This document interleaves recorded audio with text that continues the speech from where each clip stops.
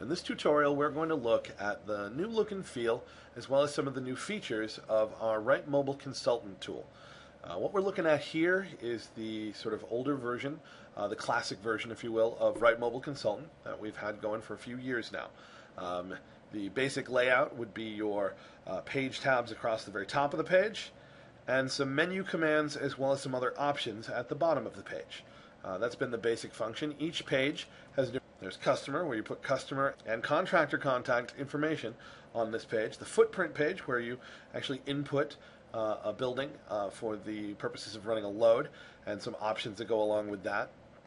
The details page, where I can input the details or building materials and other information for furthering that load calculation, as well as some options there. The loads page, which will break down the load calculation that I do. Utility cost, where I can pick equipment for comparisons. Accessories page for building out the prices of those systems. Payback period for comparing those systems and comparing prices, as well as further building out the price. And a proposal page where I can actually prepare and print a proposal. The major changes that you'll see are going to focus on these first four pages here: customer, footprint, design, and loads.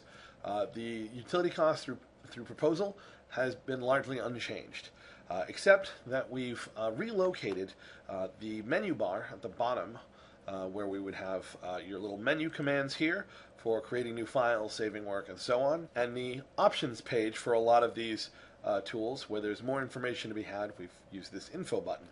Well, when we come over here to our new Write Mobile Consultant layout, we can see that things look differently. But you can see utility cost, accessories, payback, and proposal still stays the same. What's been reorganized is the loads page and this menu bar here. Now, a lot of the information that's on this lower menu bar was located at the bottom of the browser. This button right here, this is the menu command.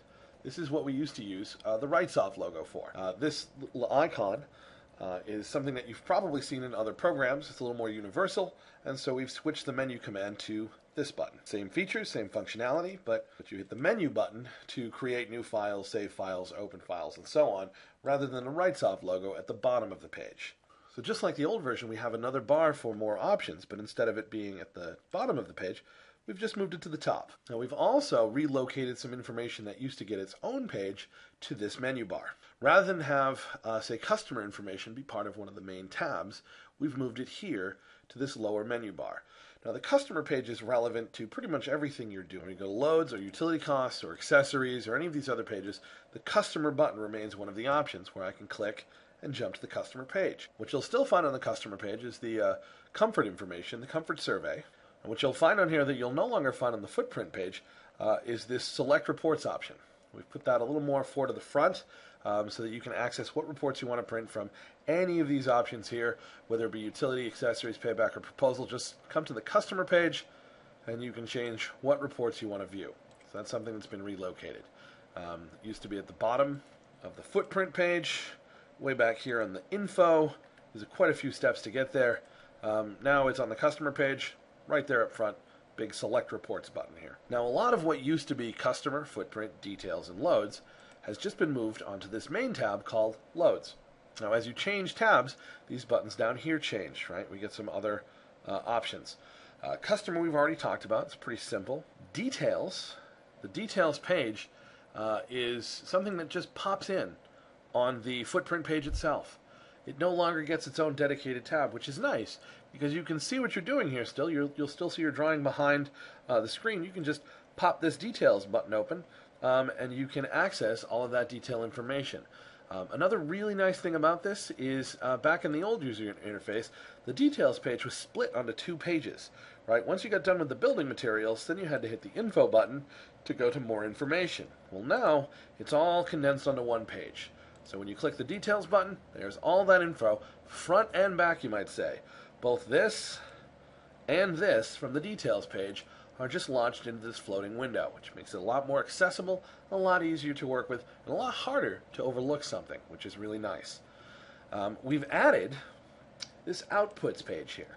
Now, this is something you can toggle on and off by closing and hitting our little classic info button, but frankly, it's something that I would probably maintain the entire time I do a design. I really don't see a whole lot of need to close this button here, or close this screen here, and it's going to give us the information that we used to keep at the top of the page with some heating loads, cooling loads, tonnages, and so forth. Well, we now have your heating loads and cooling loads, but also some square footage information and some other tools that we might use that we're going to get into with our new features. So that's also quite nice. Now we also have the loads page, load meter, we call it.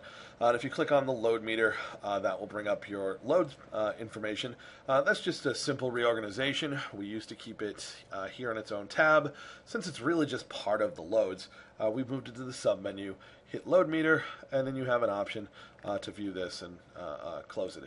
Now, the big thing that we've added to this load page, as you've no doubt noticed, the big difference when I flip between these areas, the old footprint and the new, is the fact that I'm looking at an image of Google Maps here, and I have an address bar. So what's this?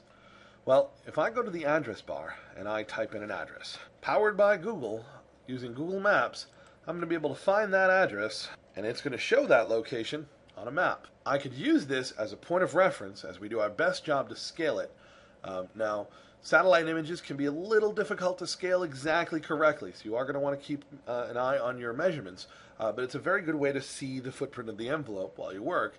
It's also a great way to be able to check the orientation of the building while you work. Okay, so that's excellent right there.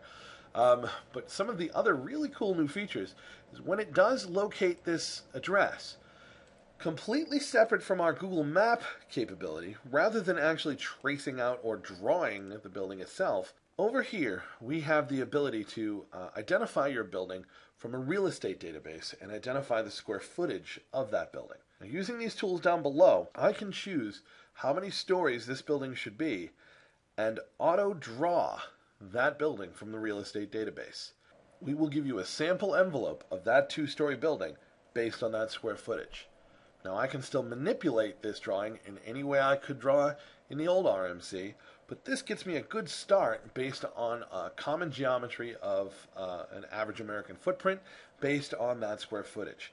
You might consider this to be an initial load, if you will, as I'm looking over these numbers. I can still manage my footprint by changing my windows. See, here's the icon right here in my outputs box that would change from footprint mode to window mode. We move that from the bottom of the screen to the right-hand side.